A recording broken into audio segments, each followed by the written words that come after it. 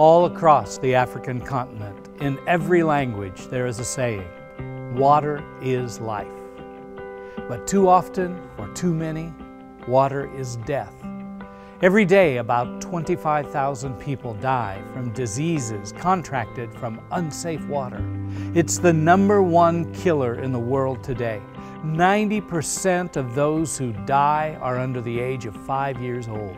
In sub-Saharan Africa, only half of the population has access to safe water.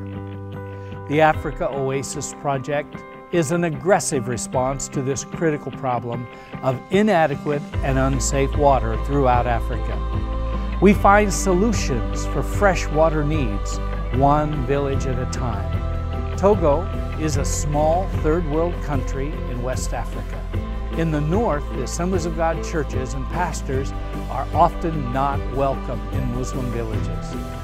People are suspicious of the church, and the Christians are often persecuted harshly. The village of Kajali was no exception. Christians in this area were often not allowed access to the limited water supply, and churches were repeatedly vandalized.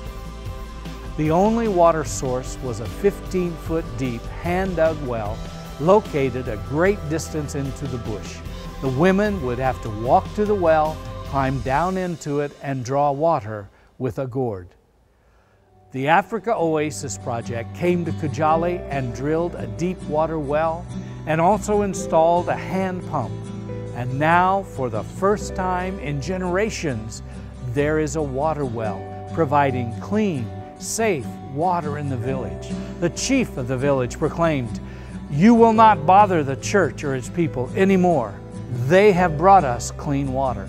So everyone comes to the well and everyone is allowed to drink its waters. Jesus said, "I tell you the truth, anyone who gives you a cup of water in my name will certainly not lose his reward." The Africa Oasis project gives not only a cup of clean, fresh, physical water to people in need, but also a chance to drink from the living water of Jesus Christ.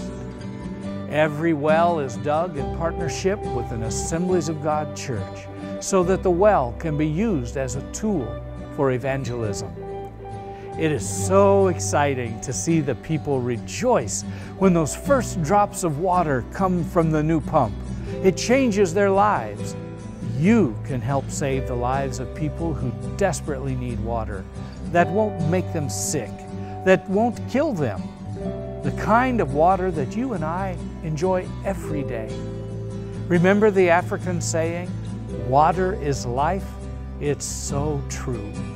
I invite you to help us bring springs of life, physical water, and the living water to Africa.